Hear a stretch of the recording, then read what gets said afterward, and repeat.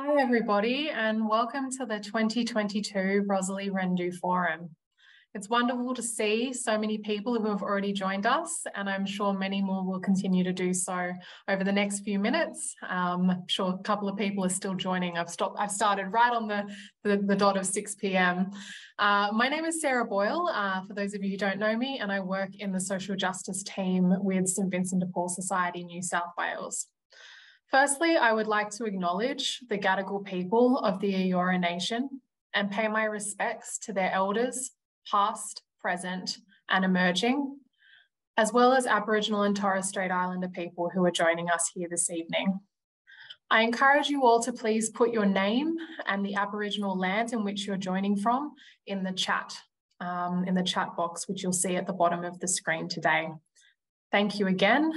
Now, without further ado, I would like to introduce Yvonne Weldon to do Welcome to Country. Thank you so very much, Yvonne. As always, for those of you who have joined in our previous Rosalie Rendu forums, we've been lucky to have Yvonne for at least the last 3 years, potentially more than that, I think, Yvonne. And it's just possibly. Always, yeah, it's been. Thank you. It's always an honour to be a part of it. Thank you. So important. Thank you so much, Yvonne. It's always wonderful to have that welcome to country, the beautiful welcome to countries that you give. So thank you. I would now like to introduce Saimi Jong as the facilitator for tonight's event. Saimi is the communications coordinator for the Sydney Alliance. She focuses on their Voices for Power campaign, which centres marginalised communities in Western Sydney in decision-making when it comes to local climate solutions. Voices for Power is a campaign that St Vincent de Paul Society New South Wales is also actively involved in. Before joining the Sydney Alliance, Saimi advocated for climate justice in the Pacific with the not-for-profit Jubilee Australia Research Centre. Prior to that, she worked as an investigative journalist at Choice and in editorial roles at the Sydney Morning Herald. She has also written for The Guardian and climate change magazine's Sweaty City, among other publications, and received the Walkley Award for the Student Journalist of the Year in 2015. It's lovely to have you with us, Saimi. Thank you so much, and we look forward to you facilitating for tonight.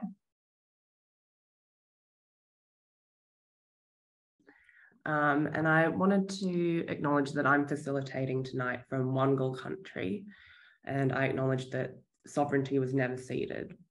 And I pay my respects to the Wangal people and their ongoing connection to country, which is especially important to reflect on as we launch into these conversations about climate justice and what that really means. So welcome to tonight's forum.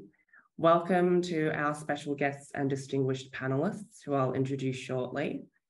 And welcome to all the representatives from St Vincent de Paul Society, including State Council and board members and society members, volunteers, employees, and supporters. To everyone here tonight, it's great to have you here and welcome. So this evening, we'll discuss our dramatically changing climate. In recent years, our communities have endured more frequent and severe weather events, including devastating floods, droughts, bushfires, and heat waves. And as each disaster unfolds, it becomes clearer that it's marginalised people and communities who are impacted the most. I've heard climate change described as a threat multiplier, as it exacerbates existing structural inequalities and injustices. And this is what our speakers will really be focusing on tonight. We also know that people living on this continent are becoming increasingly concerned. 2/3 agree we should be doing more to address climate change.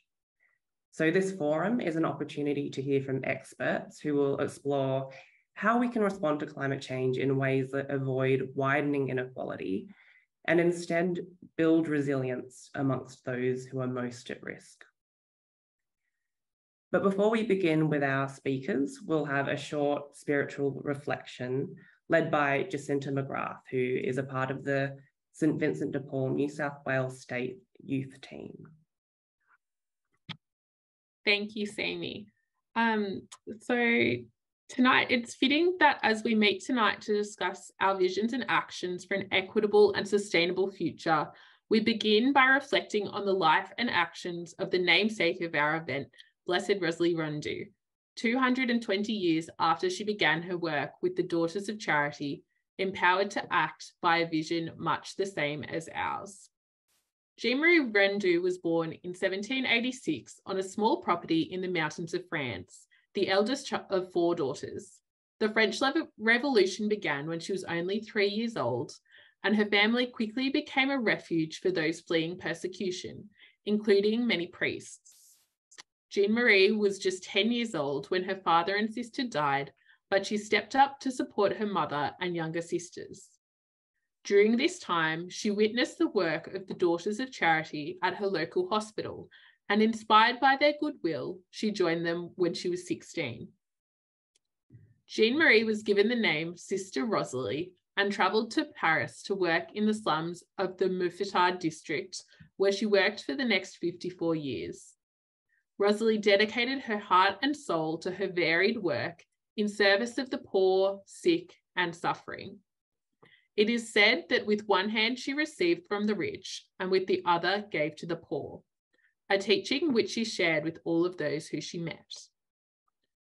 Rosalie was a mentor to Frederick Ozanam and his friends, who founded the St. Vincent de Paul Society in 1833.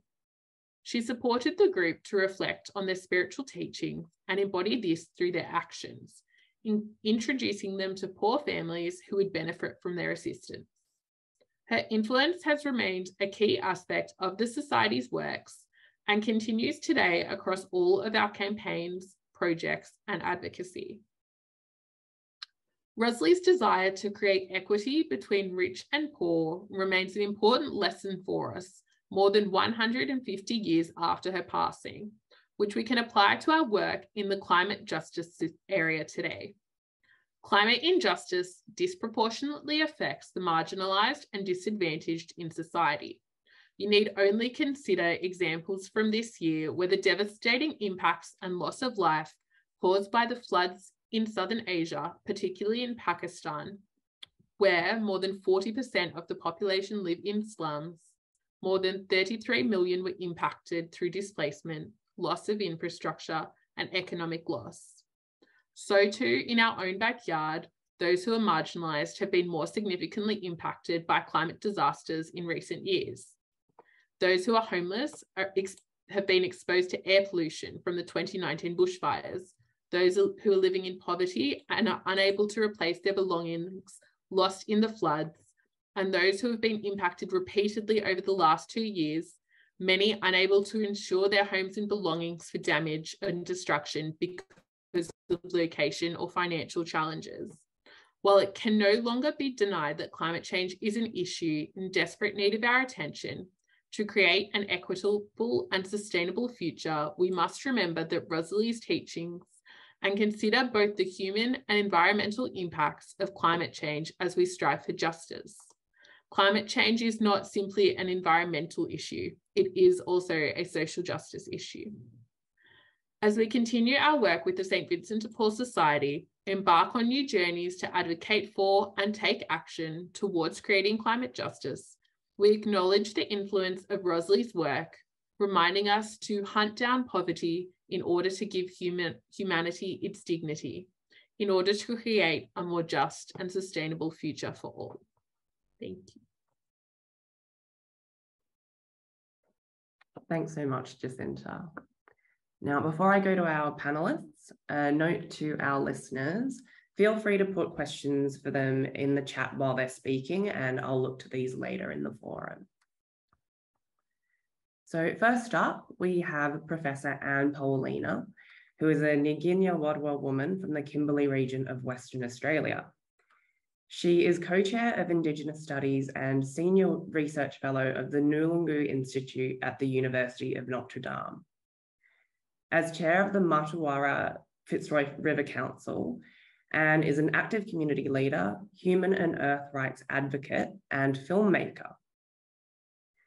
Anne holds a Doctor of Philosophy in Indigenous Wellbeing, a Doctor of Philosophy in First Law, Master of Public Health and Tropical Medicine, a Master of Education, and a Master of Arts in Indigenous Social Policy. Anne is also a signatory to the Redstone Statement 2010, which she helped draft at the first International Summit on Indigenous Environmental Philosophy. As a Peter Cullen Fellow for Water Leadership, she was awarded a laureate from the Women's World Summit Foundation in Geneva in 2017. Anne believes we can dream together as human beings and start to live in harmony with each other and with our non-human families. Welcome, Anne.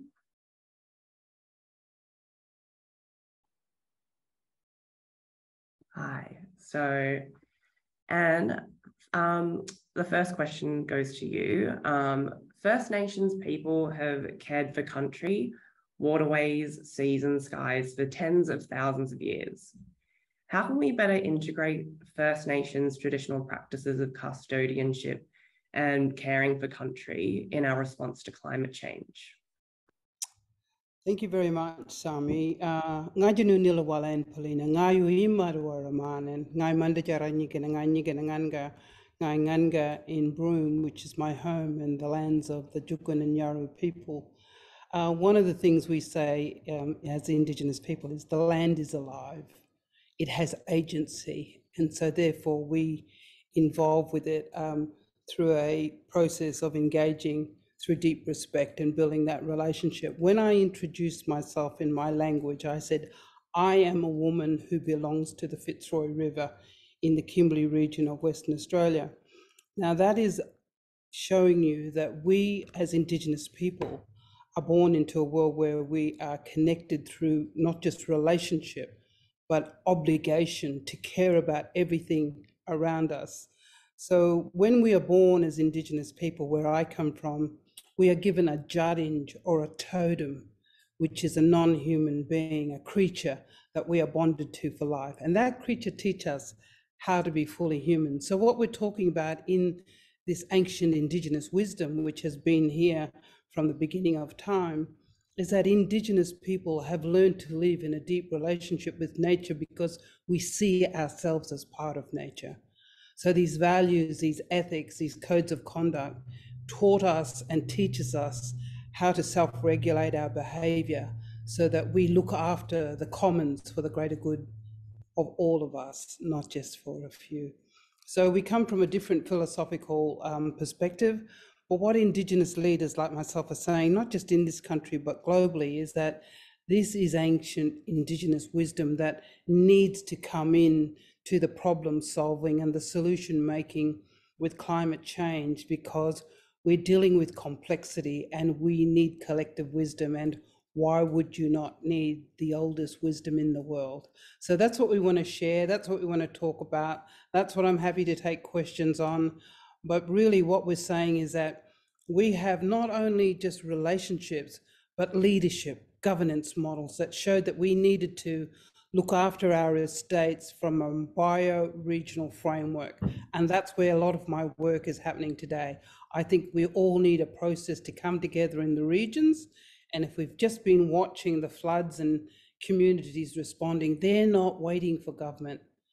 People are looking at this reciprocal economy, this ethics of care, of love and attention for each other and for the world around us. So that's what I want to share tonight, and let's see if we get some questions. But thank you very much for introducing me. Thanks, Anne. And it really is just so valuable to have those forms of knowledge really acknowledged. And next we'll go to Dr. Kim Liu, who has extensive experience as a general practitioner. She's been leading the way in increasing awareness and solving the health problems from climate change in her community in Western Sydney and beyond. Kim is Chair of Doctors for the Environment Australia for New South Wales and the ACT. In 2019, Doctors for the Environment Australia declared a climate health emergency and highlighted the impact of climate change, especially through the natural disaster of extreme weather events. Last year, Doctors for the Environment issued a report on how climate change affects mental health in Australia. Kim's work reveals how wide-ranging the health implications of climate change and natural disasters are, and how our response to climate change needs to be direct, preventative, and holistic. Welcome, Dr. Kim Liu.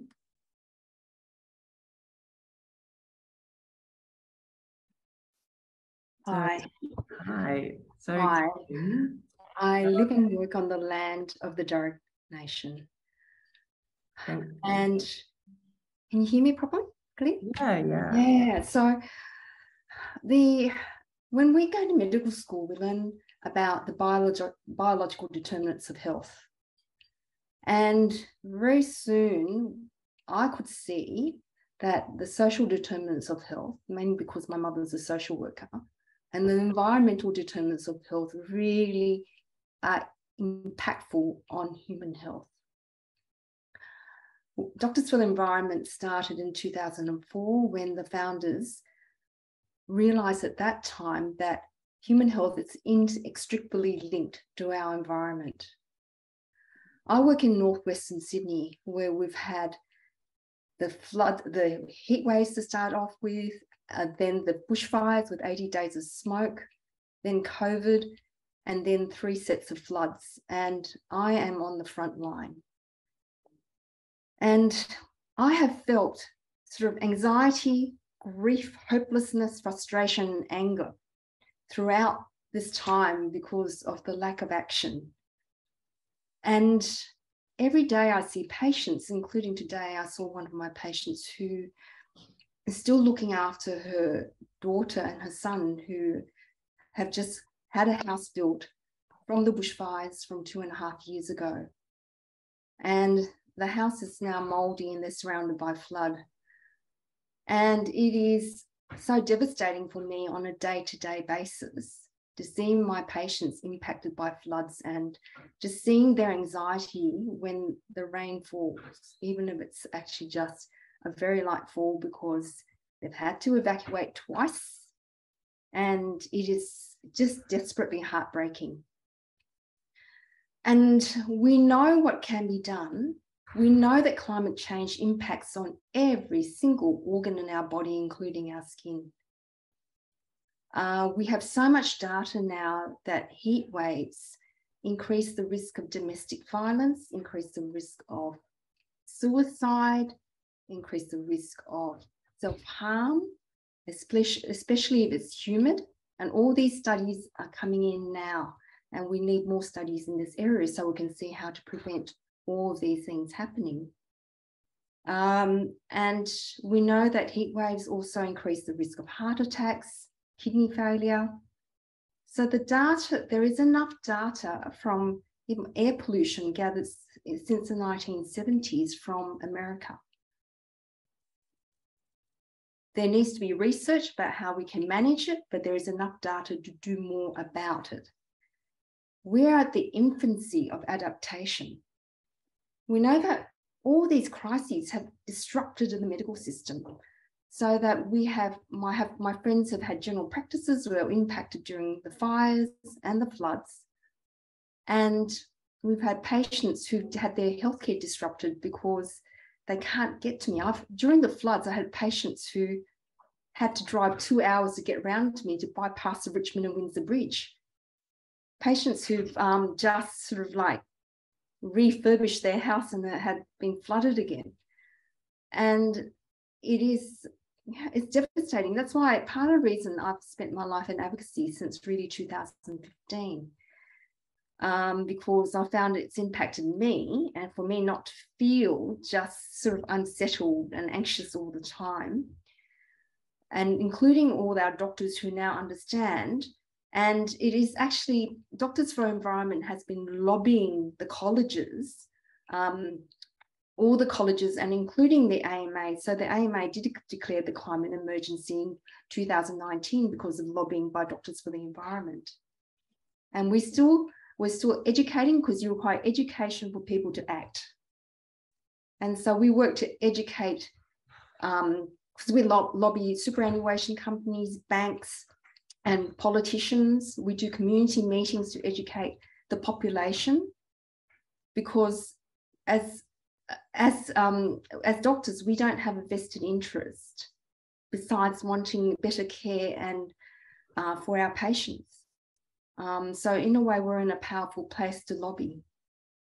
And more and more people, more and more doctors and nurses and the health sector are now working the areas to push adaptation. Because if we don't adapt, people will be sick and more people will die.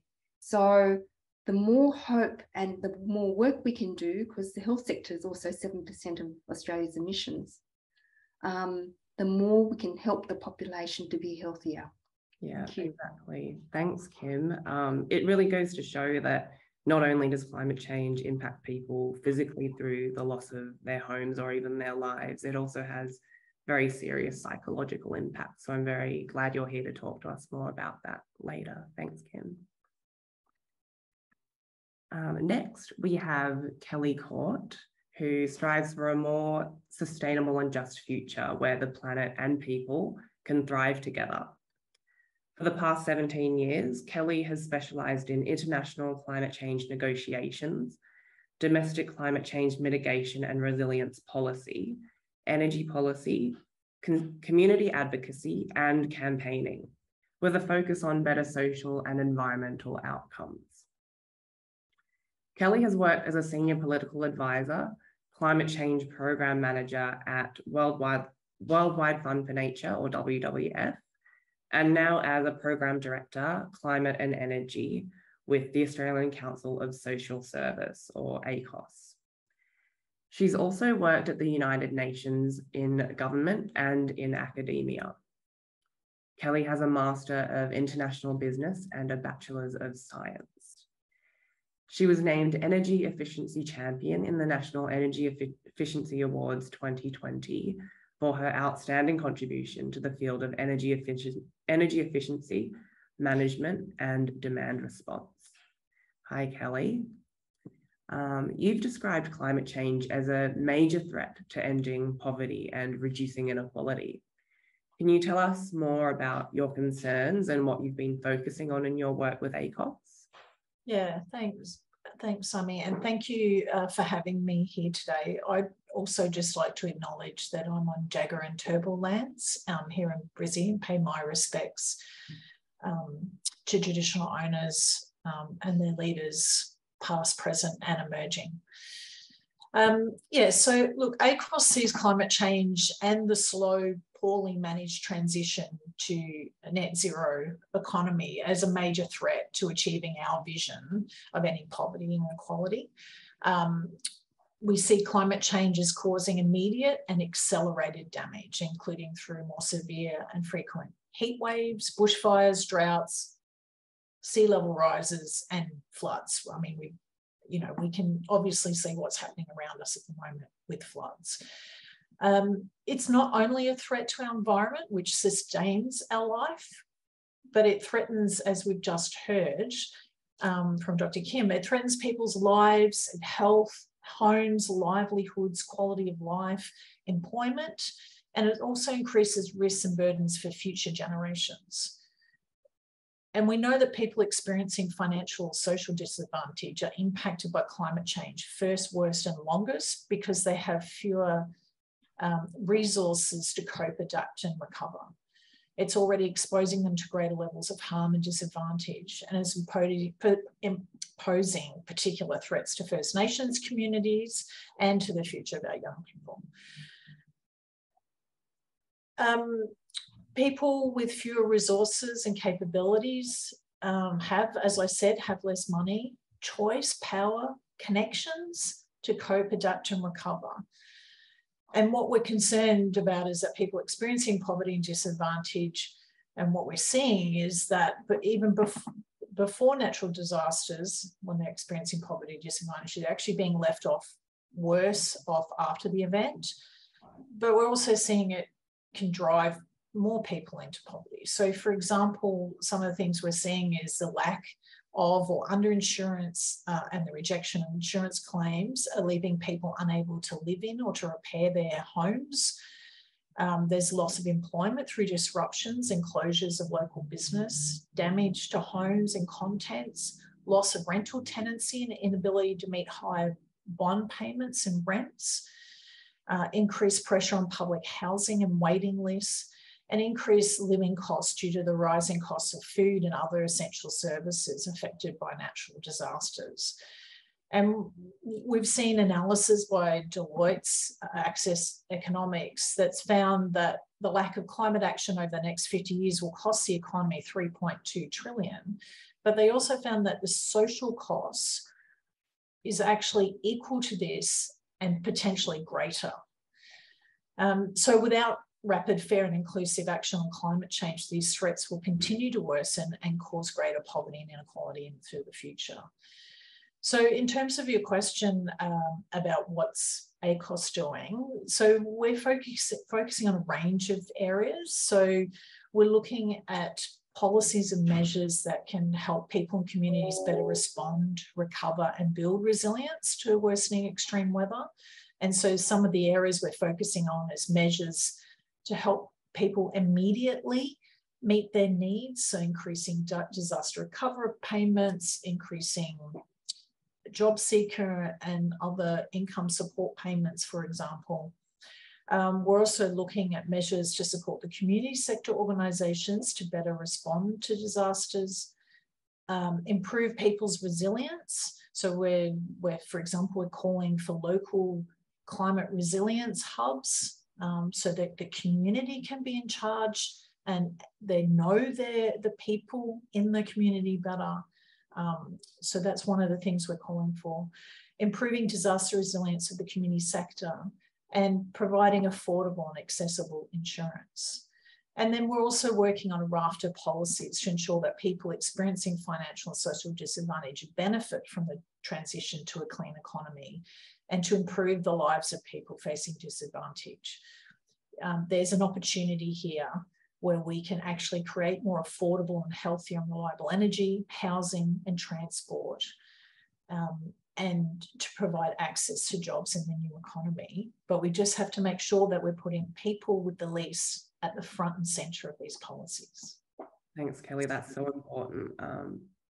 That's exactly right, to put people with the least at the front and centre. Now I'll introduce Suzanne Nichols. She's the president of the St Vincent de Paul Society New South Wales St Carthage's conference in Lismore. Suzanne joined the society shortly after the 2017 Lismore floods. Over the last 4 years, she led the St Carthage's conference as they worked tirelessly to help people impacted by bushfires, floods, and COVID lockdowns. Suzanne has seen firsthand how increasingly severe weather events have impacted people already struggling to make ends meet. From day one of the floods, Suzanne and other St Vincent de Paul Society members were at the Recovery Centre, submitting flood applications for their community and visiting flood-impacted streets to offer support and practical assistance. Despite having lost almost everything within their own conference facilities due to the floods, St Carthage has rallied together to move to the Matthew Talbot Distribution Centre factory at Goonellabah to ensure the community would continue to be cared for. Since the floods, Suzanne and the St Carthage's conference have supported the Lismore community in a range of ways, from buying building materials, paint for internal walls, and Bunnings vouchers for flooring, to paying for essential trade services and fuel vouchers. On Saturdays, members continue to visit flood-affected communities to offer emotional support and assistance. Hi, Suzanne. Hi, Sammy. As a member of the society, you played a major role in responding to people impacted by floods in the Northern Rivers earlier this year. I know Vinnie's assisted 2,180 households in the weeks immediately following the floods and continues to support families today. Can you tell us about the way in which people were and continue to be affected, and what kinds of things have helped or hindered the community in coming together in the face of this disaster? Thank you, Sammy. it was a catastrophic event, and it affected all the northern rivers. You know, many people have seen the images of the Tinny army, and that was the day one when people knew that we had to work to save each other in this flood. People were very generous with their time once we could get back into to the CBD. People were there helping clean, people were distributing water and meals for people that had nothing. They had nothing. We had loss of life. We had loss of homes, cars. Schools couldn't operate. Their employment, a lot of people lost their employment. Doctors, dental practice was all gone. Supermarkets, petrol stations. And it's amazing how much you take for granted until it's not there. You just can't pop down and get what you need. So the community spirit was amazing and still is. It works together to support each other. The trouble, I think, or one of the big issues, and as Kellie has already talked about it, is that people are marginalised. The people who are suffering, struggling to keep their families going, live in the cheaper rents, which are around the CBD, or the homelessness live in the centre of the CBD or on the fringes of it. And our CBD was wiped out. So those people were immediately displaced. And they went to the evacuation centre. But after that, then they were moved to different places, as far away as Brisbane. And so they lost their connections. They lost their network.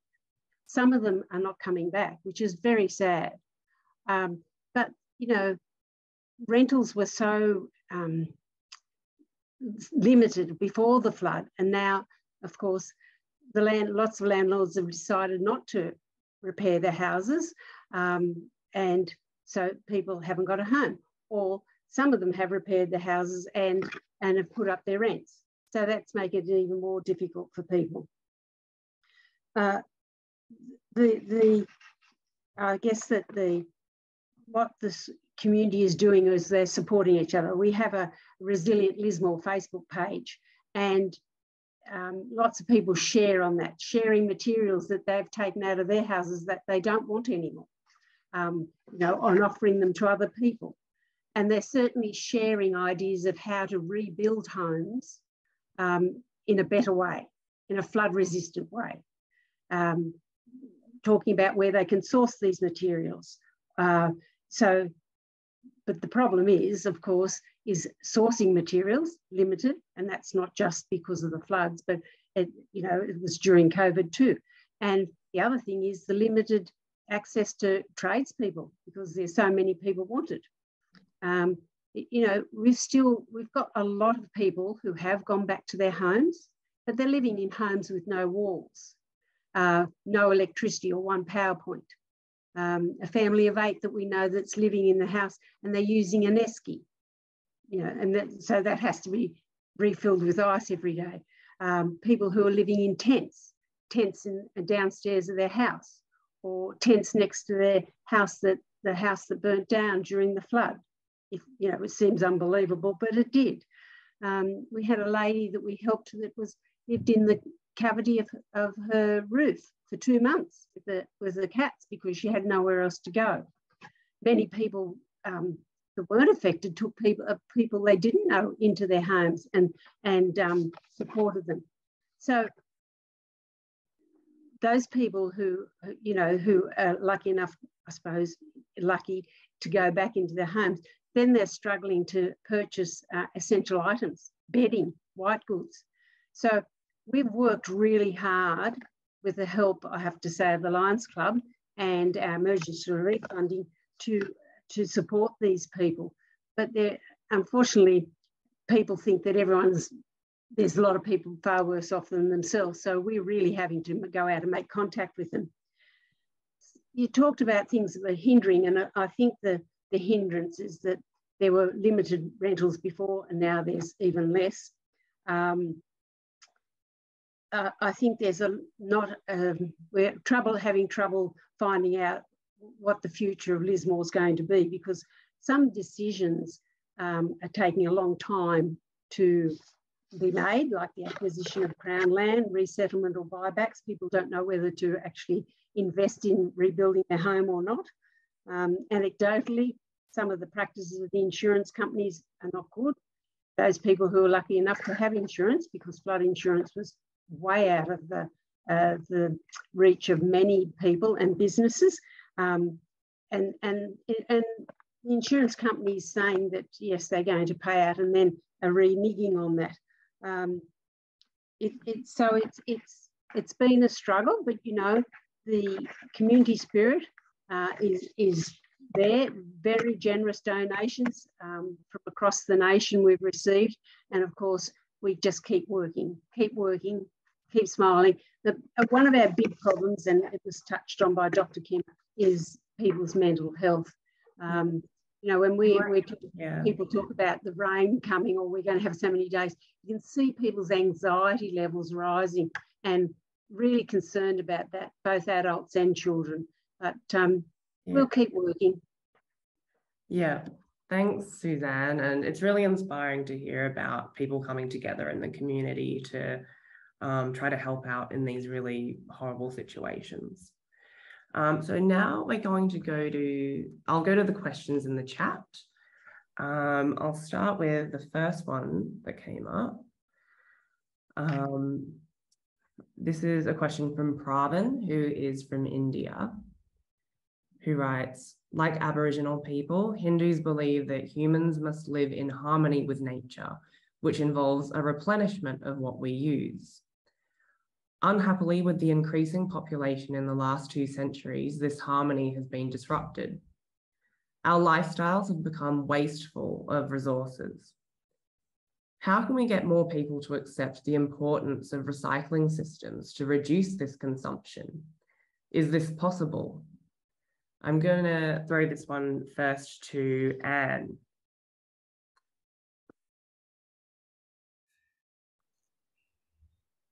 Great. Look, thank you for this. I guess, you know, it's something we actually have to learn in terms of changing our whole worldview. I was just listening to the stories from the other beautiful presenters, and what we're really talking about are symptoms of climate chaos. You know what I mean? Like, at the moment, what we're trying to do is look at the end point rather than the creation of the chaos, and why we're in such a state where we have so much dis-ease around climate change. And I know recycling is, you know, very, very important, but so are the other things that we need to do. So I guess for me, I've had to learn that myself. How do we self-regulate our behavior for the greater good of everybody and everything around us? So I think it's a little bit sort of going back in terms of values, ethics, clash of this and clash of that, in terms of, I've actually had to question myself, do I really need that? Do I really need that? And if I do, you know, what else would I do with that form of capital? I guess, you know, consumption, sorry. So for me, I guess one of the things I'm really challenged by is that it's been— Sorry, Anne, I'm just going to interrupt you just for a second, because I think there's a lot of moving happening that's making it a bit difficult for us to hear.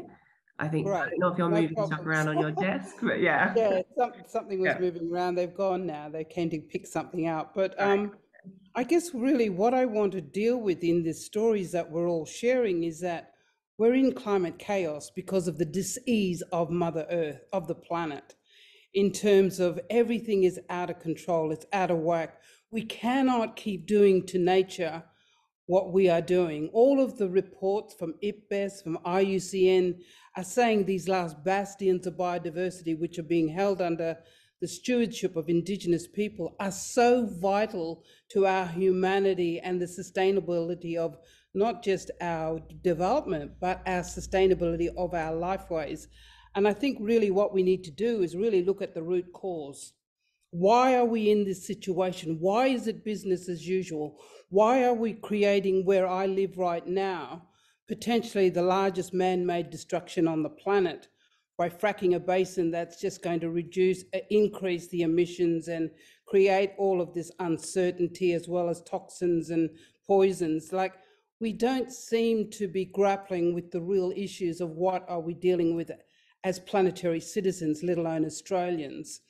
So I think one of the big issues is to look at the root cause of this dis-ease, because it's creating the symptoms that each speaker has shared.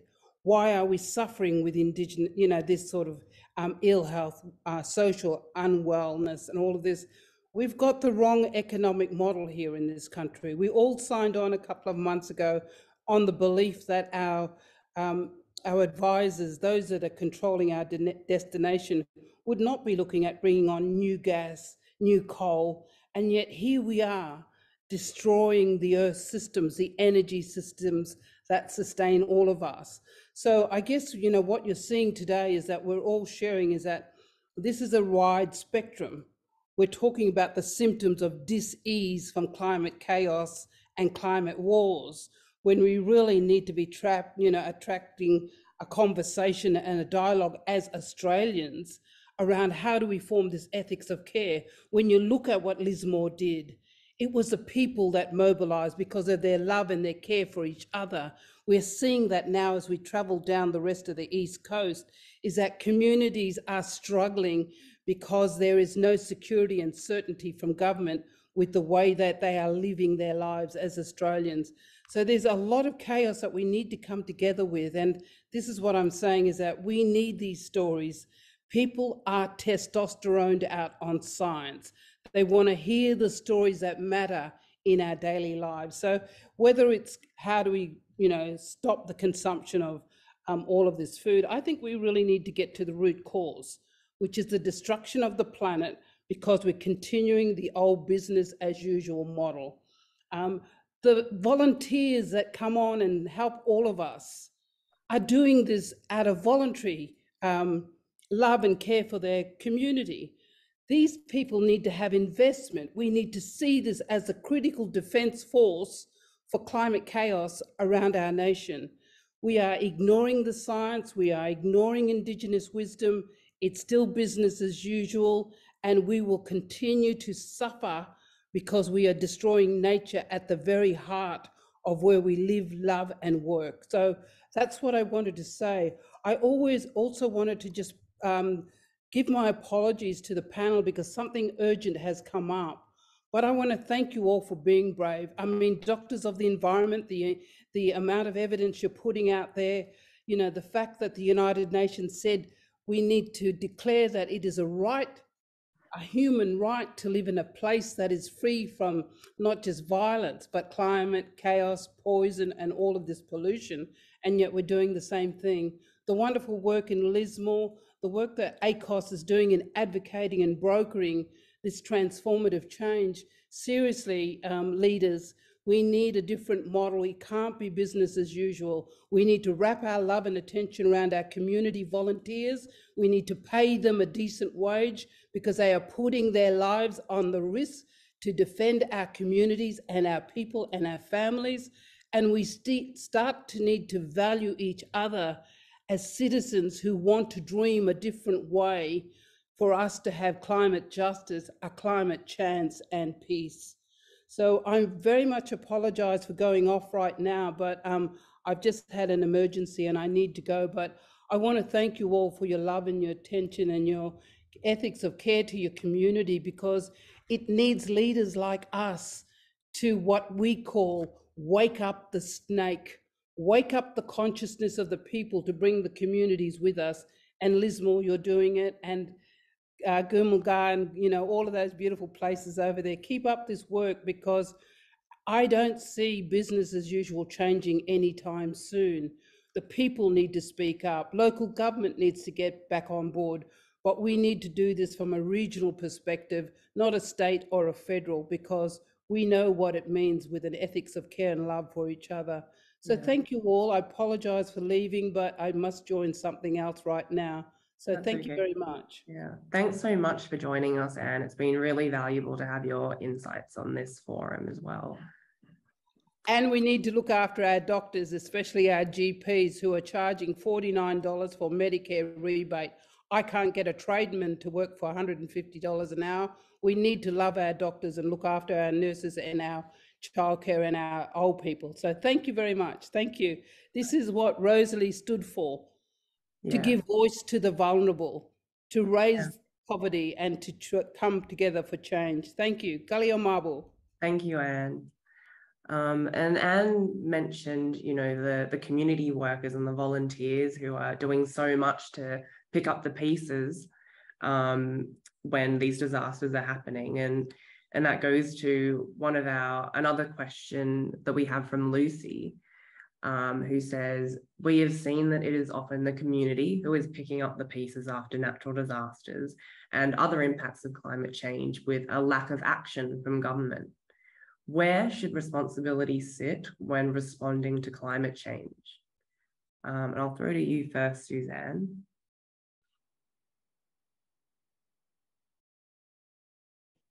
Sorry, I was just getting the microphone back on. Look, I mean, I suppose it wasn't just, and it isn't just Invincible. I mean, I don't think the government levels at any stage could have provided the assistance that we've been able to provide without all the groups in Lismore that are working together. There are so many, every you know, Rotary, Lions, Country Women, Vinnies, Salvation Army have all got out there and helped, because government bodies are so slow, aren't they? They're so slow to get mobilised, and so that's where we come in and do it. But I think that with what's happened here in Lismore, and I mean, we've always had floods, but this flood was catastrophic. You know, it was, and definitely we're looking that, you know, now they're talking about the next major one could be even more higher. So we certainly have to have somebody, whether it's the local government, our council are really working hard, but we certainly have to have some decisions made, and very soon, about what we can do, because as Professor Anne said, we can't just keep going on and on and on. It's not working. We have to change what we're doing. And I think the government has to, government bodies have to, policies have to change to be able to do that. And it has to be done in a timely fashion. Very well said, Suzanne. Next, I'm going to ask a question from Paul Burton, who is the St Vincent de Paul Society New South Wales State President. So his question is, I noticed that an immense low pressure vortex, a parched area of dry mud, and a bushfire scene are part of the graphics on our flyer promoting this evening's event. The effects of climate events such as these are often dealt with at a local level, which we've just been talking about. But from a social justice perspective, do we need a stronger focus on the plight of our neighbours in the Western Pacific regions as they face rising sea levels and experience the adverse effects on traditional food sources? So I guess in a nutshell, he's asking, does a focus on responding to urgent local issues mean we aren't giving these broader issues the attention they need? And I'm going to throw to you first, Kellie, given this is about a social justice perspective. Yeah, thanks, Sammy. And look, it's a really good question, and I think it's a complex answer.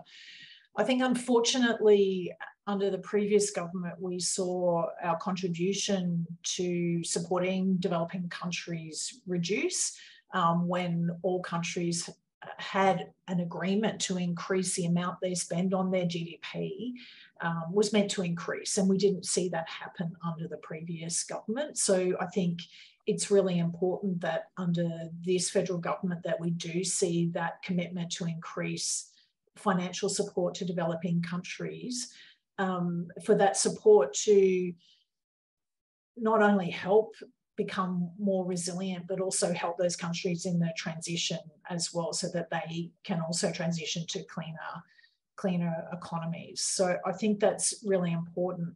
The question, you know, I think we need to be doing both, because the challenge for Australia is that if we don't invest in the infrastructure both physical and social infrastructure to help our communities recover, rebuild, and reduce risk, then the financial impact for our government will become increasingly worse, and we will have less finances to help developing countries, right? So we need to be investing significantly here and in our communities overseas. So I don't think it's an either or. We absolutely need to be doing both.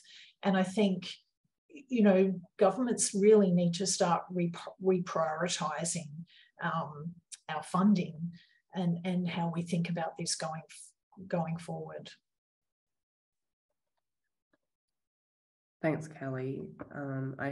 I think you're absolutely on the mark when you say that it's not an either or situation. There are vulnerable people here on this continent as well as our Pacific neighbours, and it's all just really important to address. Another question we had from one of our listeners is, could we refer to people displaced during floods, fires, or natural disasters as climate refugees? Dr. Kim Liu, do you want to respond to that one?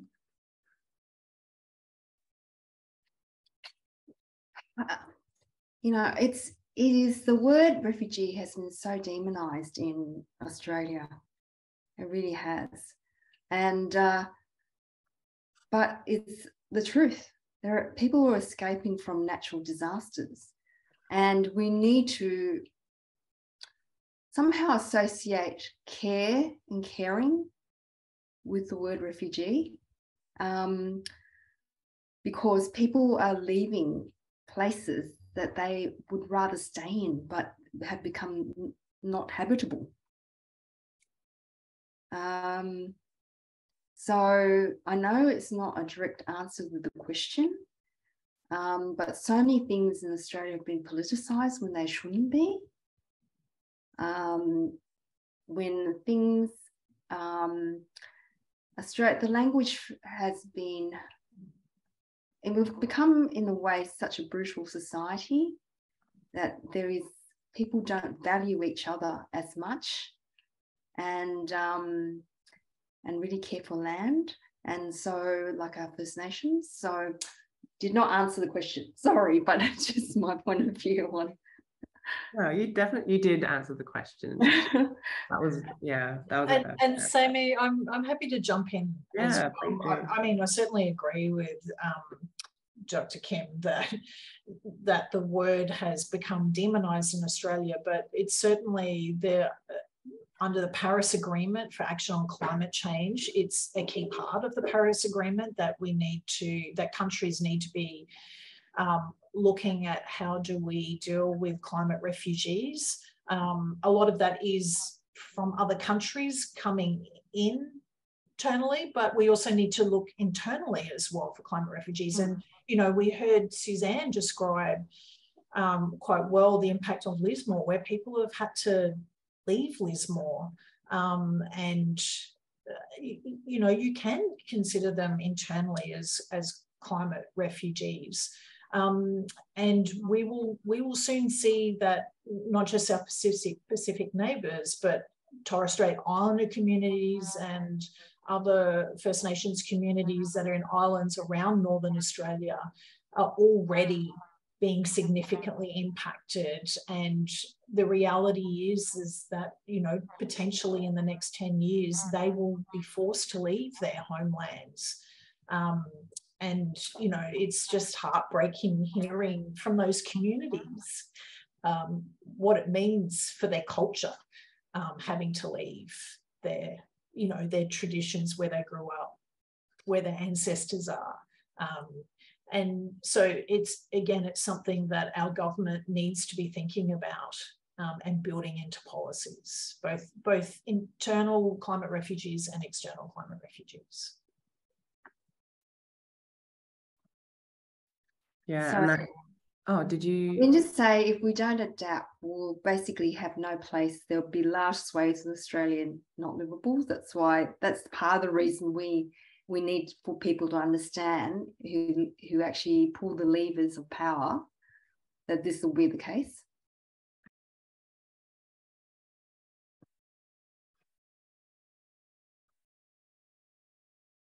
Yeah, thanks, Kellie and Kim. I think they're really, really good points that you've made.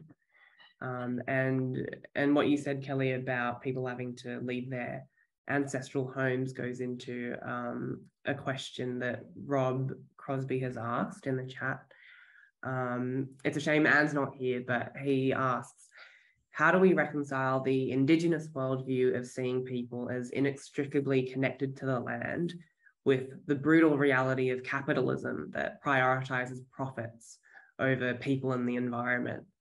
That is a huge question. Is anyone jumping to answer that one? I think actually it was answered before. You know, really that governments have to stop focusing on capitalism and need to, and this idea of growth, constant growth, and needs to refocus on frameworks around sustainability, fairness, and well-being. And if we have that as our framework, then I think we will be in a much better place. But yes, the current economic theory is just absolutely not working. Thanks, Kellie. Another question we have from Janice Stokes is about the insurance industry. So she asks, has the insurance industry provided any indication of advocating for climate change action? Their profit would be greatly impacted by climate change, wouldn't it? Suzanne, do you have a response to this one? Well, the insurance companies in our last flood event have not been very, well, people haven't had positive experiences with them, yeah, and it's almost like they're still thinking money, they're still thinking profits. It's not what people need. It's not looking at, you know, being really upfront with what they're going to do. Their delay tactics here.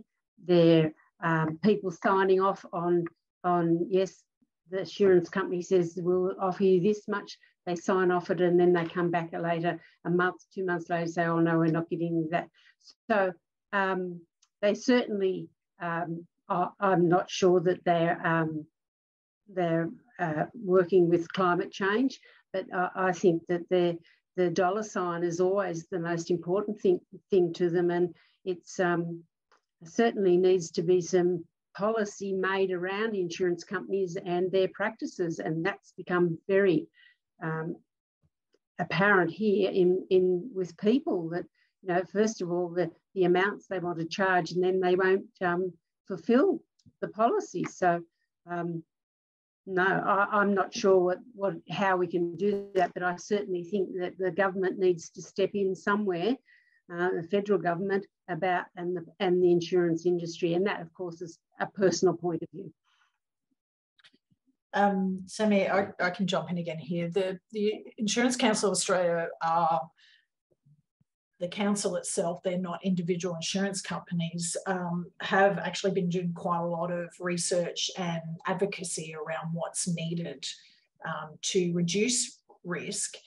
But I think the biggest issue is that under insurance is based on a risk-based pricing method, which essentially is that you raise premiums in high-risk areas, and the idea is that you then motivate people to lower their risk by mitigating the risk or moving. But that just ignores the reality that climate change is increasing risk in most regions in Australia, and that there are significant barriers to people, especially people on low income, being able to mitigate or to move. So, you know, our current insurance pricing scheme just does not work, and it's just not going to work as extreme weather events increase. So ACOS has been calling for a review of insurance to reconsider this risk-based pricing and also look at ways to help make insurance more affordable for people on low income. But, you know, also to Suzanne's point, I mean, I think insurance companies need to be a little bit more sympathetic. I understand that with, you know, these significant events on top of significant events that, you know, it's costing a lot to insurance companies and the economy, but compassion, you know, is important as well.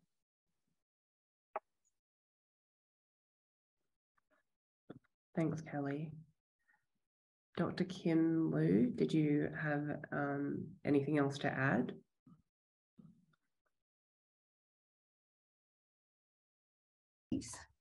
In terms of how we need a sovereign wealth fund to actually redirect a lot of, because our fossil fuel industries collect so much profits that go overseas that, and if you look at Norway, and this is I'm talking about funding, like we could do so much while we actually, the Australian government needs to really be brave and move money around in the right direction, so that because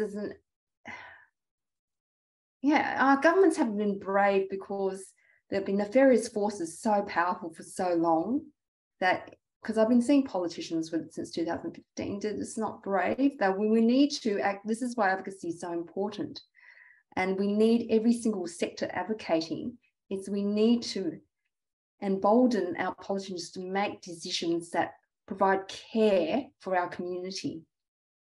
They're there to serve us, but at the moment, a lot of them aren't.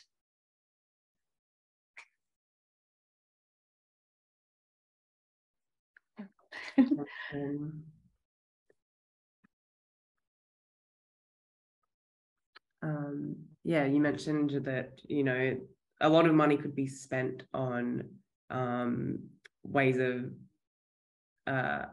adapting to climate change and things to stop things getting worse in terms of inequality. And Rob has asked, how could $250 billion in tax cuts be used to address climate change?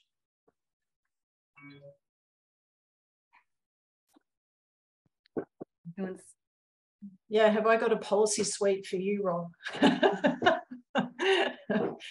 And look, it's not just the tax cuts. Building on what Kim was just saying, currently governments in Australia, and primarily the federal government, are spending more than $11.8 billion in fossil fuel subsidies that are going to subsidise coal and gas companies and the use of fossil fuels vehicles. That, you know, that money could be spent elsewhere, especially in accelerating the transition to a clean economy. But in terms of the $250 billion, you know, as I mentioned before, we need to be raising things like job seeker and associated payments so that people on the lowest incomes in Australia can at least be above the poverty line and, you know, have that ability to be able to afford housing and food, and I doubt it will get them to the insurance. You know, we need policies there. We need local climate resilience hubs. We need to increase disaster recovery payments. We need to invest more in health supports and mental health. I mean, we've heard about the mental health impacts. We need more social and affordable housing.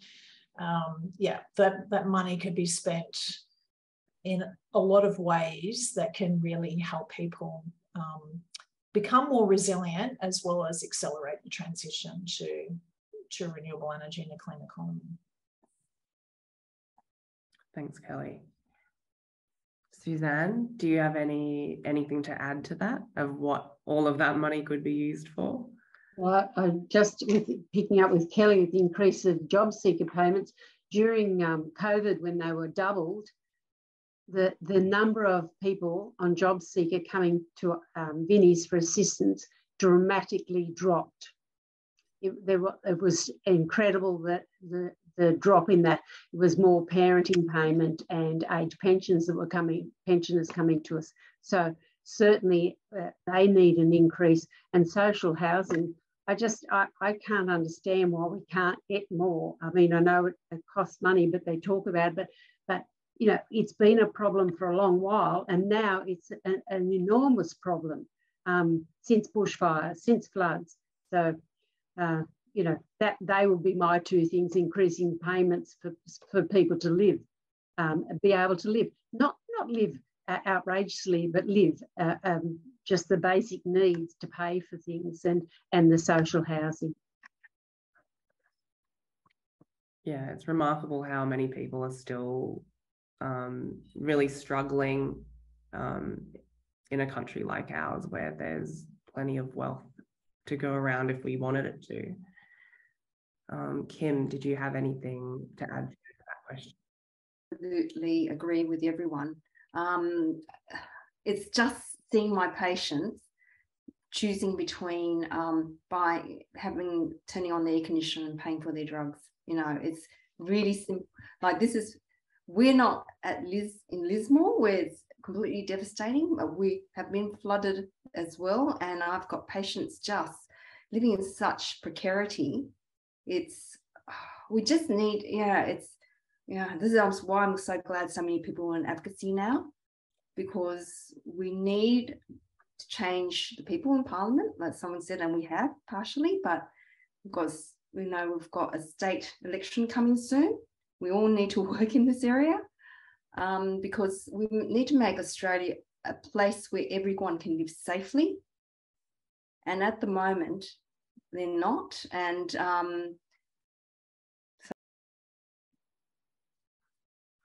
yeah, thanks, Kim. Janice Stokes asks, so there's a $3.2 trillion impact to the economy due to climate change. Why does it still appear to not be a priority for government? What do you think is holding them back? Kellie. So look, I think that's true of the previous federal government. There was strong climate denialism within that government, not all within the coalition government. And, you know, the fossil fuel industry has a lot of resources and a lot of influence, right? So, which, you know, I noticed there was a question earlier about that influence as well. And, you know, we've seen that. But look, I think I'm heartened to see that the new federal government is committed to act, probably not act as fast as what some of us want to, but, you know, they since they've come in May, we've seen them implement Climate Change Act, which has a more ambitious target of a 43% emission reductions by 2030, and that they have committed that being a base, a floor, and their intention is to exceed that. And certainly they've put in mechanisms to help do that. We've seen a lot of independents come into the federal government where climate change was their number one priority, and they're holding, and along with the Greens, holding the federal government now to account. We just saw today the Victorian state government announce a pre-election commitment of, what was it, 95% renewable energy by 2035. So basically no more coal-fired power stations and 95% renewables by 2035. That is absolutely what we need. So we are seeing, and ACT is already there. Tasmania already has close to 100% renewable energy. So we are seeing the states move, and now with the new federal government, we are seeing action. So there is hope. We just need to do it a little bit faster, and we need to make sure it's fair and inclusive. I think that's the key thing now is to make sure that we don't increase inequality, and that in fact we reduce poverty by being smart about the policies that we put in place. Thanks, Kellie. Kim or Suzanne, do you have something you'd like to add to that response? I've been going backwards and forwards from Canberra since 2015, and I was just there not that long ago. And it was just so in a way heartwarming that I could see staff and politicians who understood the problem. So they understand the problem federally and are putting money and have got a department to look at climate resilience and adaptation. And they've hired people who have worked in this area in our policies based outside the previous government. And I've got someone vacuum cleaning now. But so it was hopeful. This is the most hopeful I've been since going backwards and forwards from Canberra, when people just denied that there was a problem. And even at the council level, I'm more hopeful. So I think federal politics needs to be pushed further, because the policies that will make the biggest difference are at a federal level. A lot of the kind of adaptation will be done at the state and council level, but policies that are significant for Australia's future are still significantly done at the federal level. So. Thanks, Kim. Well, it is good to hear about these notes of hope, especially after so long of kind of an overcast feeling when it comes to climate change policy. So thank you both for your thoughts on that. I want to go to Rhiannon's question. She asks, many Vinnie's members assist people struggling to pay their bills, especially their energy bills. With the cost of non-renewable energy sources predicted to rise, what impact will this have on people who are already doing it tough? Suzanne, would you like to start? They're going to do it tougher, aren't they? I mean, energy bills, and as mentioned, people are deciding whether they'll use heating or cooling, or heating only, or will they pay for their food. And so, the people who are struggling, it's the energy bills, it's the rent, it's the cost of food. And of course, we know through COVID, we know through bushfires, now know through flood, that food costs have risen dramatically.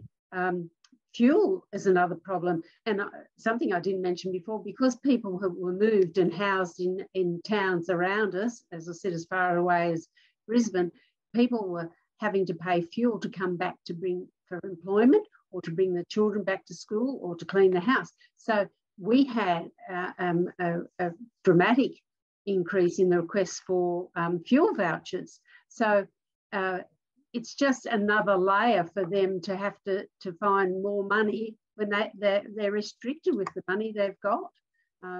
I think it's going to be devastating for them. And sometimes their energy bill is so large and out of touch for them, they can't pay it, that they then they forget it, and then they come to us, and it's really a disastrous state. So we've got to look at how this is impacting and how we can help them. And of course, one way is to increase payments. So that's how I feel about it. It's just going to be a bigger struggle for those who are already struggling.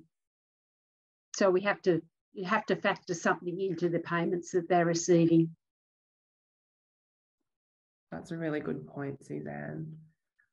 Kellie or Kim, what impact will the cost of rising non-renewable energy sources have on people who are already doing it tough? Yeah, so, Rhiannon's question is really good, because we're seeing both gas and coal prices significantly increase. A lot of it's got to do with the war in Ukraine. It's, astounding how one war can have such a significant impact. well, devastating for the people in Ukraine, but also significant impact on the economy and the price of energy elsewhere. And also unreliable fossil fuels. So that's the other key reason. So we're actually seeing coal-fired power stations shutting down because they're getting old and unreliable. What we're seeing at ACOS, similar to what Suzanne is talking about, is that people who have already been depriving themselves of energy are trying even further. So more people are having fewer showers than they used to, not heating or cooling their home, going to bed early, turning off lights, not cooking certain foods, so not using ovens or stoves, using microwaves, you know, as ways to try and reduce their bill even further, or then make other sacrifices like not putting food on their table or going without medication. And Dr. Kim can probably talk to that from the people that come to her. But, you know, we've heard from people that say when they get their energy bill, all they buy is bread and milk for the next 2 weeks because that's all they can afford. So we're really worried because it's only going to get worse. And as Suzanne described, the other cost of living pressures on top of that.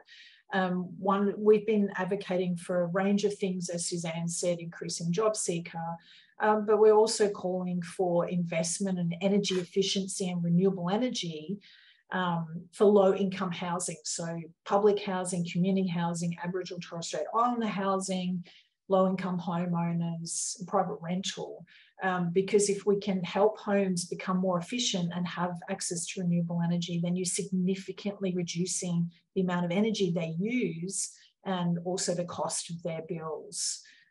So that's a really important one for us as well. Oh, and the other thing I should mention is energy debt. So even while people are trying to reduce, what we're seeing is more and more people go into energy debt. So there's more than 270,000 people in energy debt at the moment, and they are figures from earlier this year. We expect that to increase as a result of winter and the rising energy prices.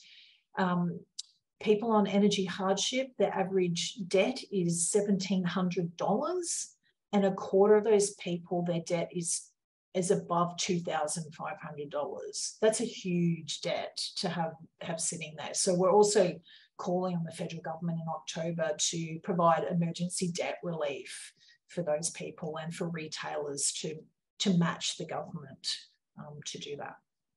Thank you. Thank you, Kellie. Some really good points that you've made.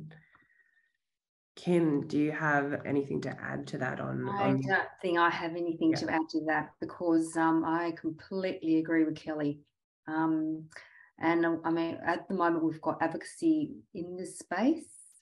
And so, yeah, redistribution of money. Yeah.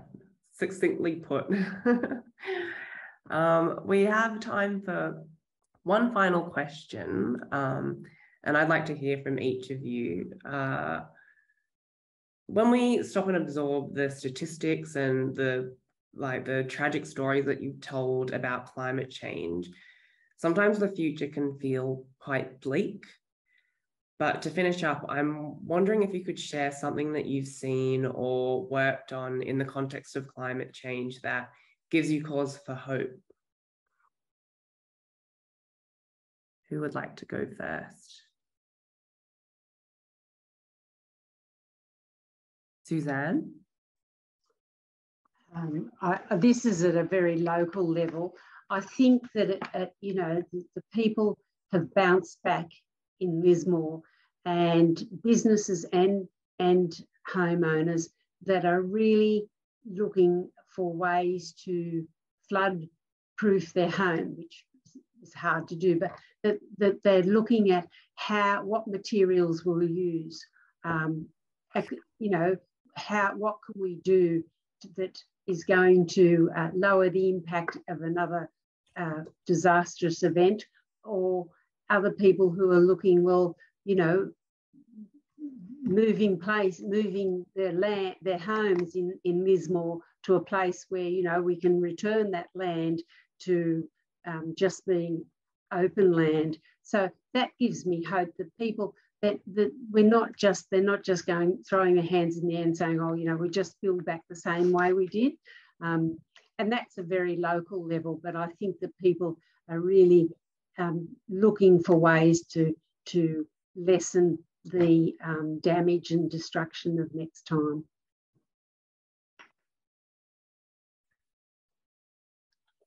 Thank you. I think with me, it's also my local community and also my community in the health sector, because it's been growing. Really, people had their epiphany during the bushfires, a lot of people, and because I felt very alone back when I first started my advocacy, but now I have a community of people who have really joined in the last 3 years who've got a lot of energy. And so I think human resources, which is human, really, it's our fellow community members give me the greatest hope, because and the greatest resilience, because I think together as a combined community we can do so much. And like, what seems impossible is only possible when it's done. I think that once we actually get the bulk of the community on board and more people understand, I think my feeling is I'm hoping it will actually shift to reach the turning point for our community with the cultural change, because we need the cultural change and the people to understand before we actually can have meaningful action. I'm going to take my hope to a high level. And I mentioned some of this before. The new federal government, we're seeing action. We're seeing action from the state governments as well. And I mentioned Victoria's announcement today. The Queensland state government announced a big energy plan just a couple of weeks ago as well, with a commitment to transition away from coal. Included in their plan was working with support for transition for workers and communities as well, which is just fantastic to see. That's probably one area where we've just, you know, people are talking about it, but we haven't seen governments actually take action on that. So that, you know, I'm really hopeful that the politicians are starting to get it right. The federal government, in addition to their legislating and climate change target, they've got a consultation paper out at the moment on electric vehicle transition, where again there's opportunity, and other transport where there's opportunities here for people on low income. They've announced the development of a national energy performance strategy, which is energy efficiency and demand, which they'll be releasing a consultation paper on soon. Again, so many opportunities here for the community and people on low income to benefit from that. You know, I'm starting to feel really hopeful that there's momentum. And also, you know, to Suzanne and Kim's point about local communities, I think we're also hearing more and more people, you know, tell companies what they want to see, and local government and others.